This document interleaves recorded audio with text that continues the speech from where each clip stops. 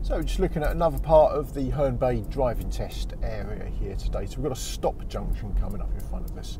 The full video for this is on our main YouTube channel.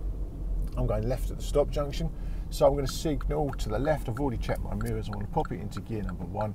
So here, even though I can see, it's perfectly clear actually. I've stopped anyway, and then I'm going.